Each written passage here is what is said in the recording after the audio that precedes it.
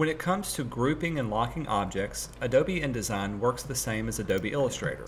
You can select all of your objects either at once, and to group them, go up to Object, down to Group. Command G is the keyboard shortcut.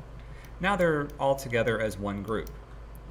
The same is true for their layers.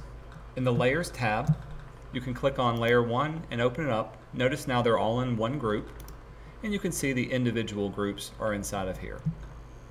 If I needed to ungroup them, of course I can go to Object, down to Ungroup. Now they're broken apart into separate ones. If I wanted to lock down one layer, I can go to Object, choose Lock, Command L in this case is the keyboard shortcut. Now I can't select it. Check out our Layers palette. One of the layers has a little lock on it. That's the square that's been locked down.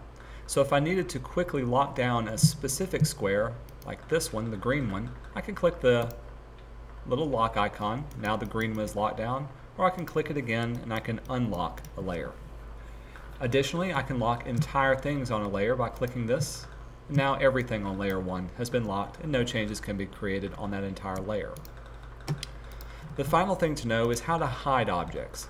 If say you had something on there that you wanted to just get rid of momentarily without deleting it or moving it, you can select those objects, go up to Object, down to Hide or Command 3. Now this doesn't delete it, it keeps them on there, but it hits the little eyeball icon on your link layer. And this will turn on and off things that are on your layer. To unhide them, naturally you can click on the eyeball, or you can go back up to Object and choose Show All.